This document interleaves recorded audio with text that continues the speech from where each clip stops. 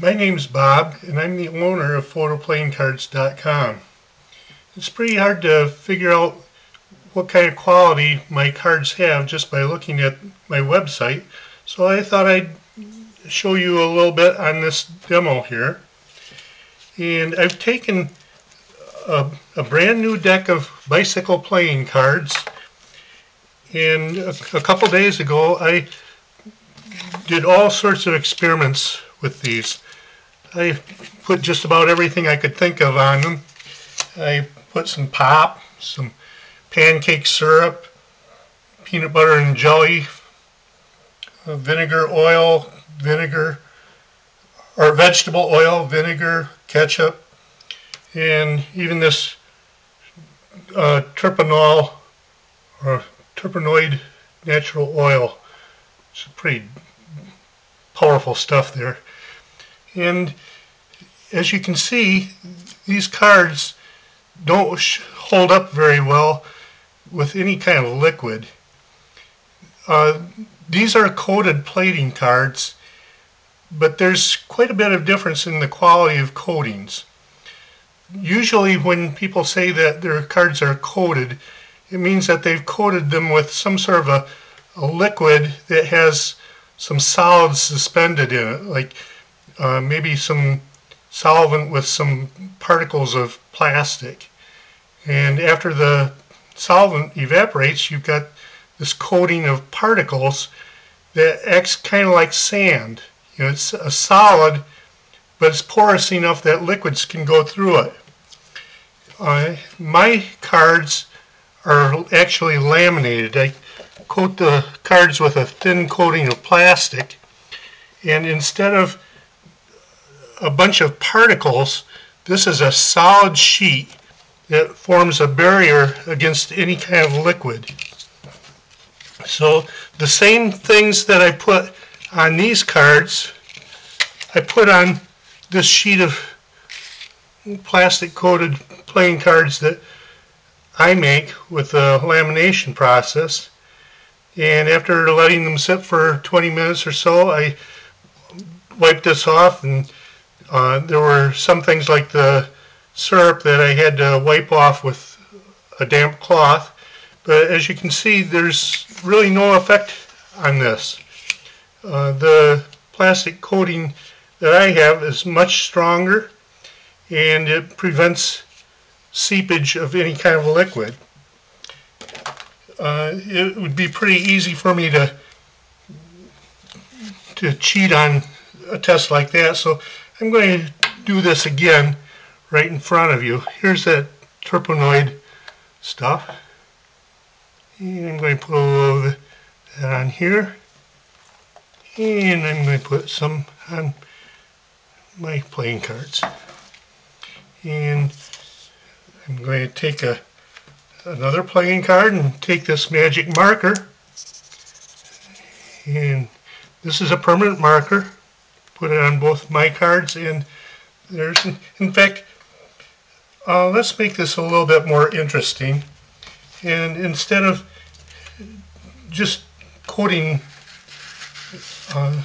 instead of doing this the same way I did before, I'm going to take this Scott Bright. It's a very coarse material, and I'm going to scratch up one of my cards first. As you can see, I'm really scratching this thing up.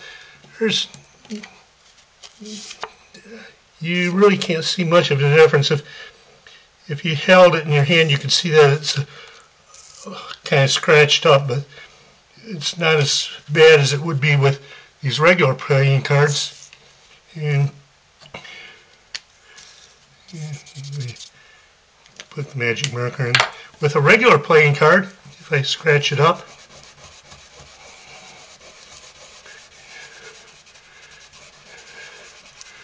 just a few seconds, and you can see that there's quite a big difference. So if I try to rub this, it really doesn't come off.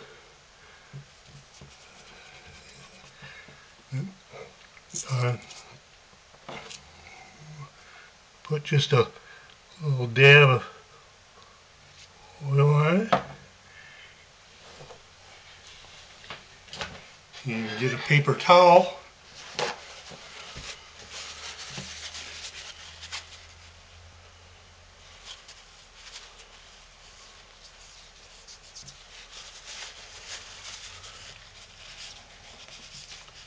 And the supposedly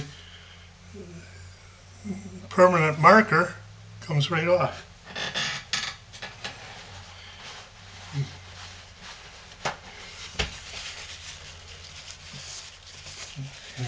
You know, let's try this with vegetable oil.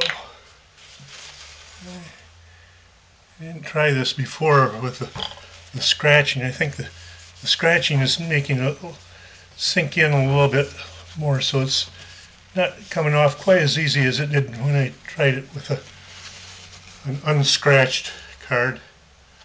But you can see that it is coming off.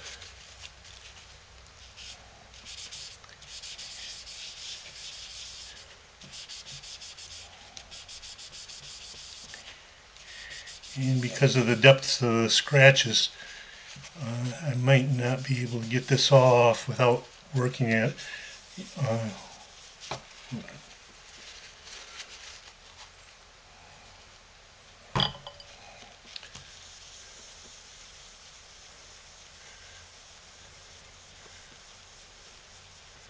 As you can see, the card that was not scratched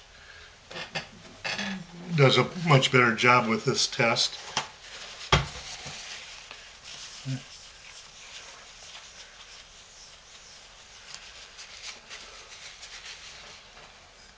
This is just vegetable oil that I'm using now, and it comes right off. So there's one of the big differences in my quality versus a traditional card. And you can see that this is starting to discolor just a little bit. It might not show up real good with the camera. You can definitely see what happened over a period of time with these other cards. And any liquid that soaks in will eventually reach the paper, and once it's absorbed, it will warp the paper